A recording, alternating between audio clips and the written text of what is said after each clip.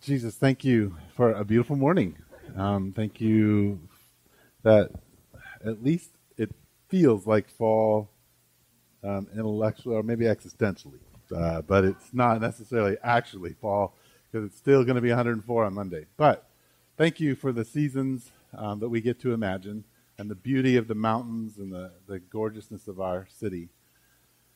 And Father, we thank you for sending your Son to die on the cross for our sins and to deliver us into the kingdom of light and to give us hope. And we come here today, this morning, hoping to hear from you. And we come here in different places. Some of us are visiting. Some of us, this is our new church. Some of us, we've been here a long time. Some of us, our brains were just trying to figure it all out, and we don't even know what's up or down. We're kind of afraid, but we're happy to be here. We're trying to follow you, and we ask that you would honor that and give us courage tonight and this morning to collectively grab onto what's true, enjoy one another's company, listen for your Spirit to speak, and not to hold against each other the ways things are said or the awkwardness or anything like that. And we hold that we offer that to you, Jesus, and ask that in your name. Amen. All right, so our morning service, here we are. If you are like, hey, why are we having a morning service? Well, you can look around, there are empty chairs, and that's the whole reason we are having a morning service, is that we want you to get to know the people around you. We want you to have an opportunity to have a deeper and more engaged conversation. And there are some evenings where we have had upwards of 150 people, and like 50 of those are kids under the age of 12, which has made it difficult at times to have conversations with the kids that isn't just yelling, right? Get out of there, stop that, don't throw that person, that kind of thing. And so the whole purpose of this is to open it up, and you can see it's open, right? There's space for people to come and be part. And so that's what we're excited about. And we're happy that it's in the morning, or at least some of us are happy to be here in the morning. Some of us that's just this is the first morning service in like 18 years of the village. So that's some of us are a little disoriented still. But I would like to start this morning, and I'm going to say tonight a lot because I'm used to that. I'm going to start this morning by telling a story. Recently my son started riding the bus, and so he needed a cell phone. So I went to my local carrier. I can't say their name because this is going on the internet. So I went there and I met the salesman, and I told him, look, I need to add a phone, plus I'm paying a lot. I'd like a different plan. And he was the nicest salesman. He, in fact, got my son on my plan, got me lots of little perks, and saved me $100. I think he was my lost uncle. That's what I felt like when I left. I was like, this is the greatest. This is awesome. And so I got my first bill, and I didn't really look at the bill that much. It was what he said it was going to be. I think it was like $10 more, and I figured, that's, all the taxes and charges that they like to charge you with these days. So I was like, this is great. This is awesome. Things are good. I get the bill the next time, and when I get the bill the next time, it is twice as much as the previous bill, and on top of that, it's almost twice as much as my old bill. And I start freaking out. I'm like, oh my gosh, what happened? So I get on this carrier's website, and I log in, and I get to their chat, and I start, typing furiously, and finally the computer on the other end decides that I need to talk to a human because it can't help me. And so I finally get a human, and we're talking, and we're going back and forth, and she's like, I don't know what they were telling you, because there's no way that you can have this deal. This deal is not offered to anybody. But I'm like, this is what he said, and this is how it works, and I'm going back and forth, and she's like, no, that's not how this works. And I'm starting to get really angry, and finally she says, well, look, here's what I can do for you. I can get your son's line on your plan, but you're going to pay exactly what you were paying before. So your old plan, you're going to lose those fun perks that he gave you, and we'll get this other line. So we'll get it down, but that's the best I can do for you. I'm like, okay, well, I guess that's the best you can do for me. So I log off, and I'm so furious. Like, I'm shaking. And I don't know if you know that experience where like you have been taken advantage of and you feel like injustice or whatever that justice word is has happened, and you need to pay that person back. Like, they need to pay for what they did to you. Because you can't get this feeling to go away. You can't get it to go away. And you feel powerless, right? You just feel powerless. Now, in some ways, it's more than you feel powerless. You kind of feel like a god who's been spited by your carrier's, service. Like, your peons have messed things up for you, right? I just want to read to you quickly a little narrative here out of Genesis in the very beginning. So God created the world, and when he spoke it into existence, it doesn't matter how you imagine that to be, 7 days or a very long time, he spoke it into existence, and he placed mankind, male and female, into it, and he tells them, look, like, you can do whatever you want. You can eat, you can build, you can hang out, you can have fun, we're going to walk at night, and we're going to it's going to be good, but there's a tree in the middle, tree of knowledge of good and evil, don't eat from it, right? Well, that's because love at some level needs boundaries, right? Think about it with your kids. Like, if you have no boundaries with your kids, you have no friendship with them, right? Because they're wild and you've got no friends because all you're doing is screaming at them, right? So you need boundaries. All relationship needs boundaries. God gives us at least one in the beginning. Don't eat from this tree of the knowledge of good and evil. So Eve, the first woman, is staring at the tree. And we're going to pick our story up there. It says, now, the serpent was more crafty than any of the wild animals the Lord God had made. He said to the woman, did God really say you must not eat from any tree in the garden? The woman said to the serpent, we may eat fruit from the trees in the garden, but God did say you must not eat from the fruit from the tree that is in the middle of the garden, and you must not touch it, or you will die. You will not surely die, the serpent said to the woman, for God knows that when you eat of it, your eyes will be opened, and here's the key, and you will be like God, knowing good and evil. You will be like God, knowing good and evil. Well, there I was, sitting at my computer after talking to the internet carrier of my phone service, and I was like God. I wanted wrath to be poured out for the injustice that I felt. Right? I was God. I was God. So when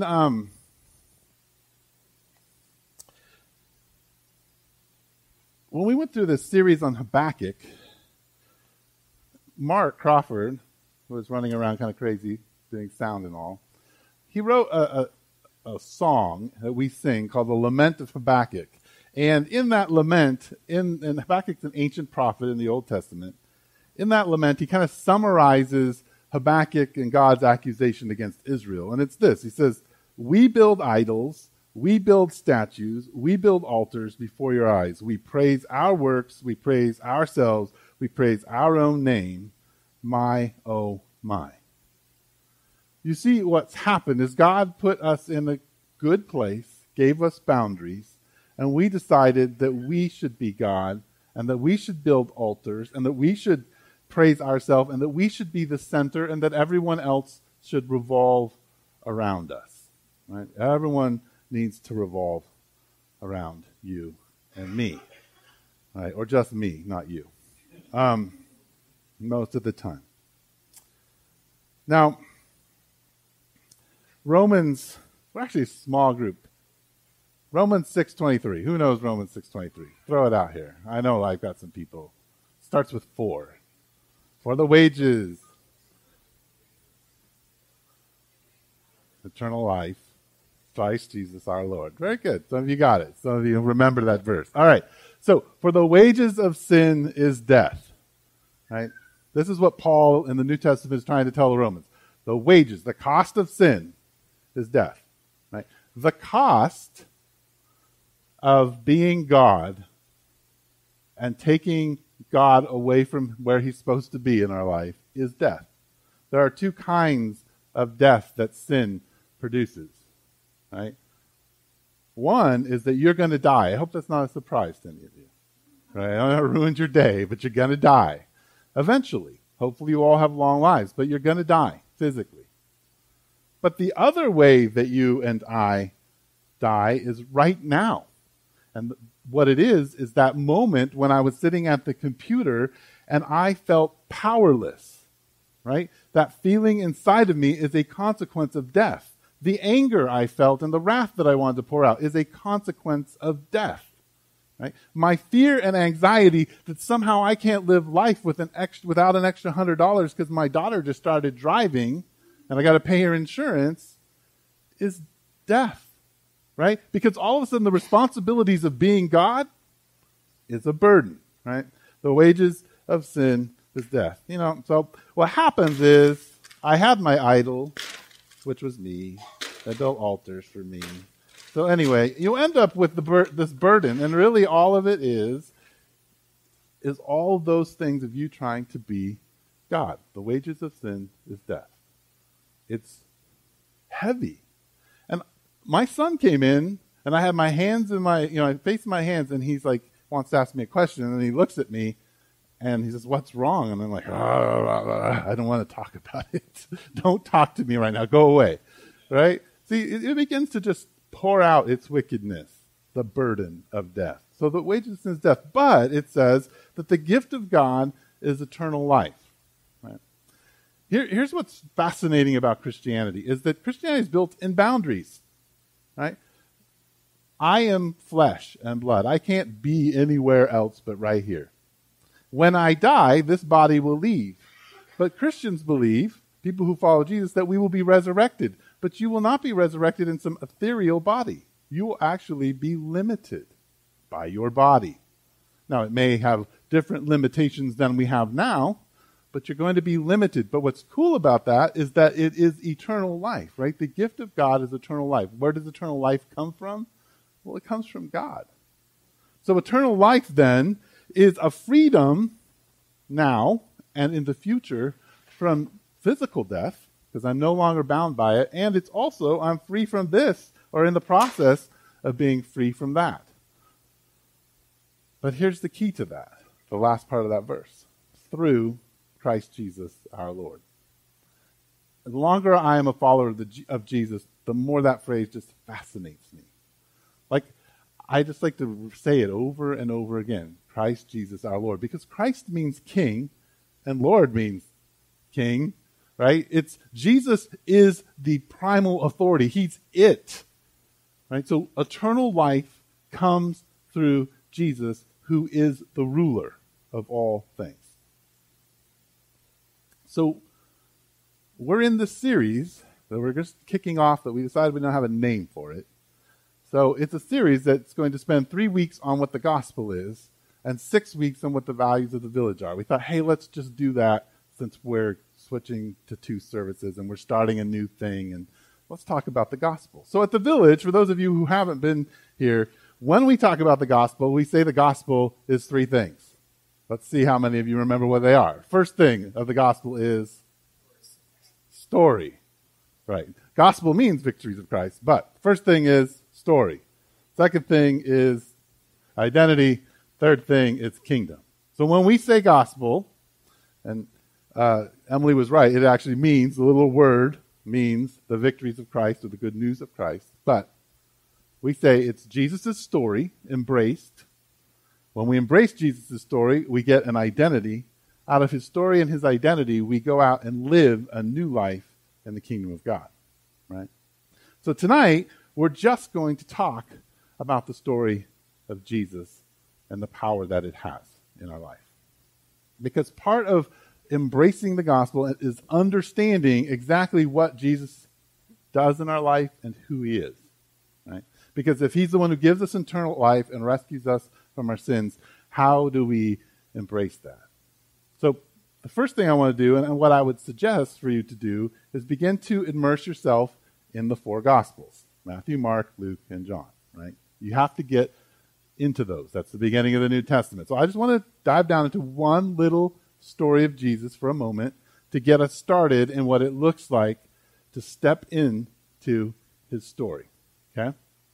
Now, we will get to the major events of Jesus' story, but I want to just touch on a little bit of his life. So, Gospel of John, chapter 6,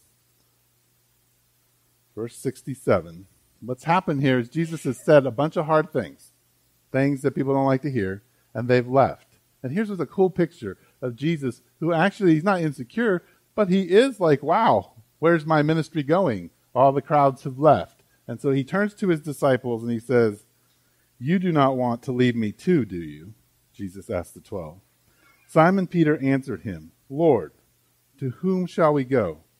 You have the words of eternal life. We believe and know that you are the Holy One of God."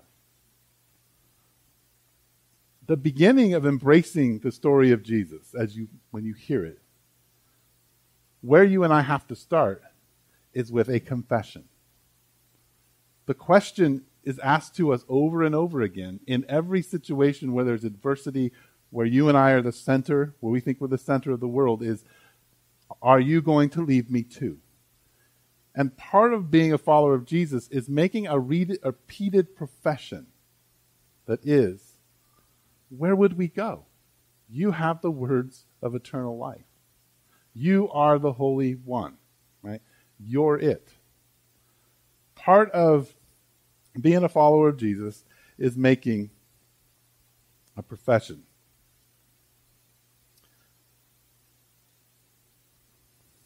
So I want to kind of just look at three things that we all can practice in kind of entering the story of Jesus, and I'll try to illustrate them with this story about my cell phone carrier. And I'll help you all deal with your cell phone carriers. That's what this is. Cell phone carrier help group. So the first one is that you have to make a profession. And you heard read to you Romans chapter 10, verses 9 and 10 earlier. And Paul says to the Romans, he says that if you confess with your mouth Jesus is Lord and believe in your heart that God raised him from the dead, you will be saved. For it is with your heart that you believe and are justified, and it is with your mouth that you confess and are saved. When you come on Sunday, one of the things that you're doing is making a confession that Jesus is Lord and beginning to work on your heart to believe. Because the thing is, going out into the world reminds you over and over again that you should be God, not God.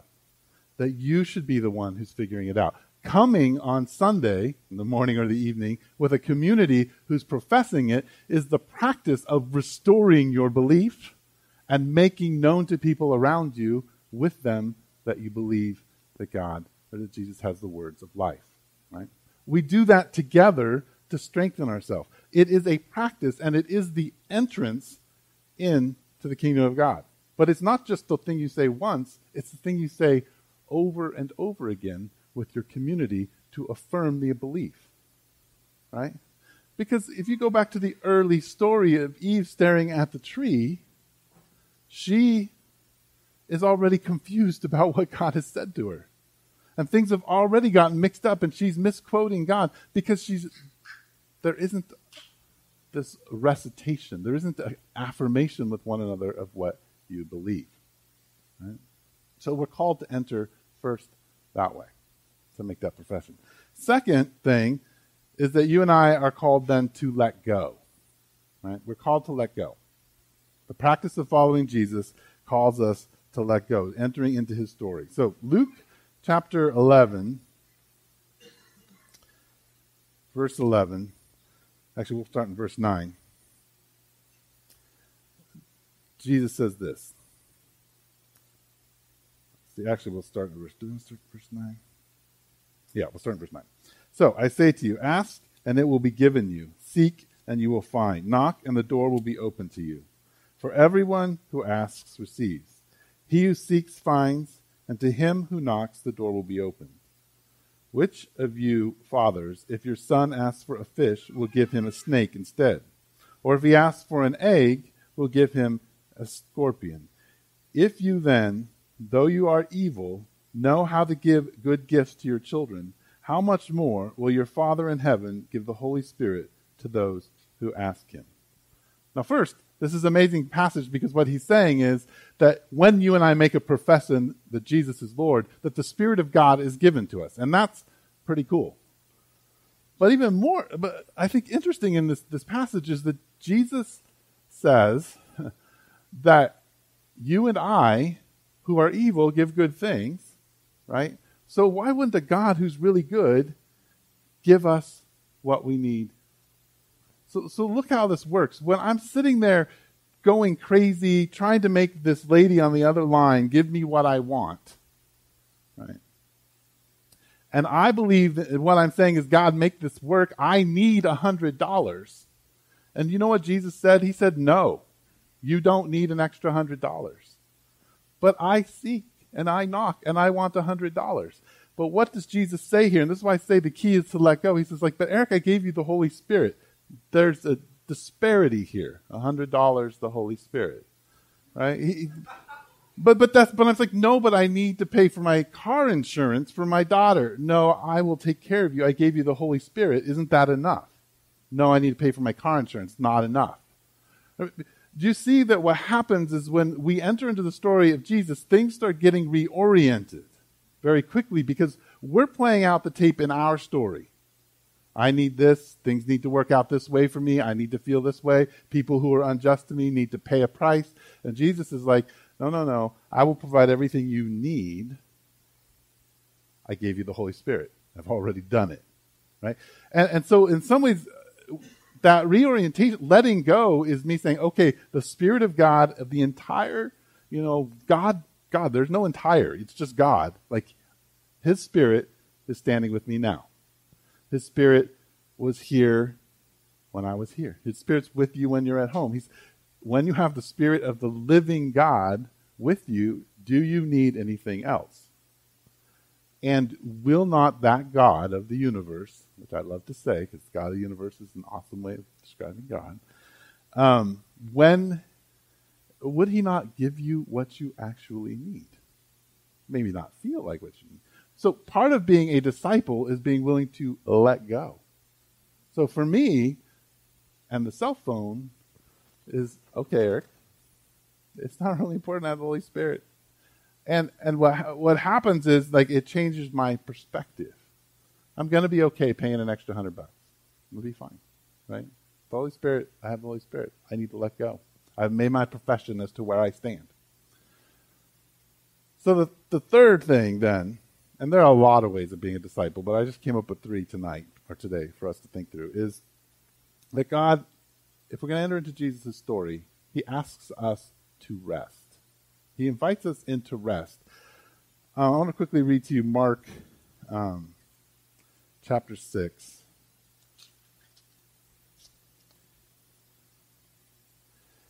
The disciples had gone out and done a whole bunch of ministry for Jesus, with Jesus. They were out healing people, casting out demons, doing all that kind of stuff. And at the beginning of Mark 6, verse 30, it says, the apostles gathered around Jesus and reported to him all they had done and taught. Then, because so many people were coming and going, that they did not even have a chance to eat, He said to them, come with me by yourselves to a quiet place and get some rest. So they went away by themselves in a boat to a solitary place. Now, if you know the rest of the story, it was difficult for them to work that all out. They got, people tracked them down. But here they are doing things for Jesus, and things get so crazy that Jesus says, no, you have to come away and rest, right? You need to come away and rest. But what happens is that you and I approach rest very differently. God says that we're supposed to rest once a week, right? A Sabbath day. This is what we usually call Sunday. This is our day of rest. But the way that you and I tend to rest is that if we're doing a lot of ministry or we're doing a lot of stuff, which we all like to do, right? We're busy, busy, busy. Good way to rest is Netflix, right? This is a good place of rest. Or another good place of rest is a really nice restaurant or just a bag of Takis, right? That's a good rest. For some of us, rest is actually way too many beers, right? Or any other kind of substance, right? Rest to us is escape, not rest, right? Because rest is actually relatively awkward. Let me explain to you how rest works. So, you're busy. Things have been very stressful. You've been talking to the cell phone carrier. You're angry. You want justice. And Jesus says, wow, Eric, that's really tough for you. Why don't you come and rest? No. That guy, he cheated me. He faked me out. He made me have to spend more money. And Jesus says, well, yeah, I was there. I died for him. It's okay. Yeah, so I need to work this out. And then Jesus says things like, I was born from a virgin? No, I don't. What does that have to do with anything? Well, it's my story. I'd like to tell it to you again. No, I don't want to hear that at all. I want to deal with the cell phone carrier and how he cheated me and how it's a big conspiracy. Well, do you know that I rose again from the dead? Yes, I say that a lot up front. Tell people that a lot. But do you see, rest is actually becoming so connected to God's story that the way other people interact with me and the way I experience the world is changed because it's not my burden anymore because I'm not the God. What God is saying is, I will bear the burden of you being cheated, and you can join me in that a little bit.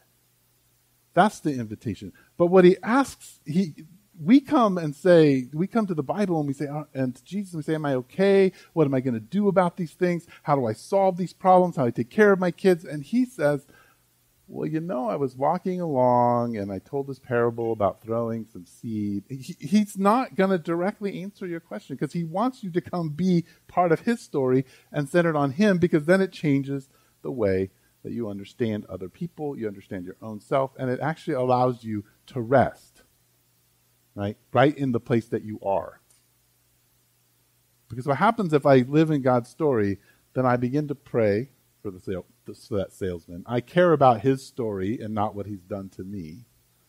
Right? I begin to know that I'm safe and don't need to worry about what my financial situation will be because I have the Spirit of God with me. Right? It changes the way that you and I understand things. Right? So, my invitation tonight, and somebody have time? Not used to the morning. 11 a.m. Oh my goodness. My invitation is first that you kind of take seriously, ask the question, am I really making a profession that you believe that Jesus is God, that he died on the cross for your sins, that he rose from the dead, and that his Spirit is with you? Is that something that you're willing to make? Is it something that you repeatedly do? Is it something? Because this is an allegiance thing. We're part of a kingdom, and we'll get to that.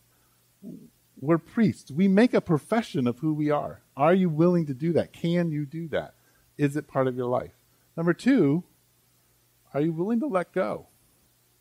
Are you willing to let go of being God? Because here's a good way of figuring out how what your idols, your idolatry is, and what you are kind of where you think you're God. Think about the different things in your life and that you really value and think, my life has to have these. And then God is like, no, they don't. And then you get angry. Well, there's where your idolatry is, right? And it's very subtle. It's not usually big. For me, if you think about the cell phone carrier, it's like, I have to be treated fairly. That's my demand. If you do not treat me fairly, I will punish you, right? Or if you treat any of my friends unfairly, I will punish you. I will remove a lot of fear in my life to go punish you if you hurt me or someone else. That's the kind of person I am. Well, that got violated and I felt powerless. See? So I got to let go of being God. if I'm going to be able to rest, if I'm not going to carry around the burden of anxiety and fear and powerlessness. So, third, I would ask you to think about, okay, well, where is God asking me to rest? Where is he giving me the answer I don't want? Where is he not really answering the question I keep asking? In that spot, really the invitation is Jesus saying, come rest. Let's take a deep breath. Let's live in my story. Let's live in what I'm doing, not in what you're doing. It's a very good question to ask. So, the first part of the gospel is story. And I don't want you to mistake that, yes, the 4 gospels tell Jesus' story in a really big amount. But you can boil it down to Jesus was born of a virgin. He lived a life you and I can't live, died on the cross for your sins, rose from the dead, and he's coming back to make all things new. We get to practice some of that with him until he returns. I have some time for questions in the morning. Anybody have any thoughts, questions, reflections? Yes, sir. There is a mic you can talk into, but there are no mics here today. So thank you for inviting me into rest. However, your cell phone carrier should not be taking advantage of you. And our world should not be riddled with disease and injustice and war. And in Jesus' story, he takes matters into his own hands to establish justice. So how do we discern the difference between following Jesus in his fight for justice and his invitation into rest? Well, I would say that Jesus' fight for justice is always built around his own suffering. Right? His biggest movement to strike against death and give us eternal life was to die and suffer at the hands of the Romans, and to have his God tell him, turn his back on him, his father, to abandon him. So I would say that at least is the beginning model for how you go about that. Be my thought. Any other questions? Comments? Invitations?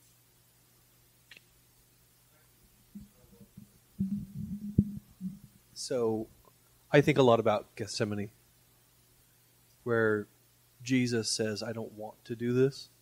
And he's making this claim that says, in the world as it ought to be, I would not have to die. And I don't want to die. I'd rather not. But not my will, but yours. And then he lives out submission. And I think that's the same thing for us. We can say, this is unjust, it should not have happened, and I'm not the one who gets to decide whether this gets fixed or not.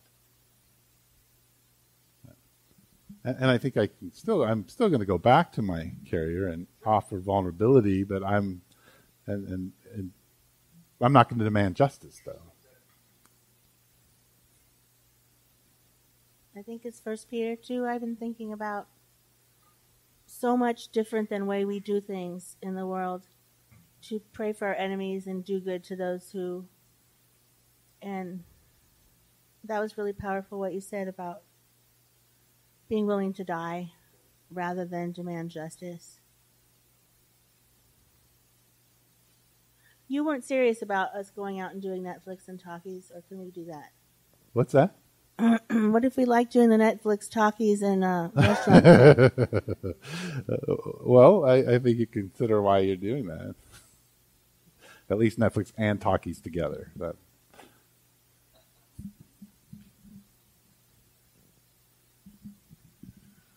I also think that when we deal with justice, Jesus' fight often is justice for others. It's not justice for himself, because justice for himself means he doesn't go to the cross. He stands up and says, no, I shouldn't have to do this, and doesn't do it. That would be just.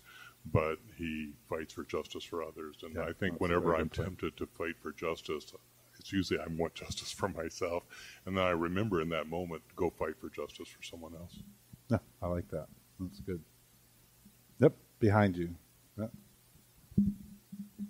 So what I hear you saying is Sabbath rest is 7 days a week. Yes. And so we're being invited into that continually. Yes. But we do set aside one day to gather with believers Yes. for that initial. Is that what? So it's sort of redefining Sabbath for me. In a little way, yeah. Yeah, I completely thought about, work that out. Yes. I would agree. So, I mean, we come together once a week for 2 hours or 4 hours if you're going to go to both services, and then maybe a couple more hours if you're in a pilgrim group, and maybe you meet one-on-one with somebody. But, like, why can't it just be 24/7? You know, that's the actual. I mean, how do we practice that when you're not? Because this is easy right here when there's believers and you're speaking the truth, and I can go right to, hear it from you. But then tomorrow morning and then tomorrow evening, like, how do we practice this throughout the week and enter into that rest apart from a structured church service? Well, I think next week when we talk about identity, that's what we're going to talk about. So, Okay. Hopefully you'll come next week and find out about it. It's how you practice that in a daily way. The identity given to you. So we'll talk about that. I think I'm probably out of time now. So let's pray. Father in heaven, thank you so much for this community. I pray for the food that we'll eat soon, and that you bless that. I pray over the offering, and I pray over all that the conversations that we'll have this morning, that you would be present in them. And I ask that in your holy name. Amen.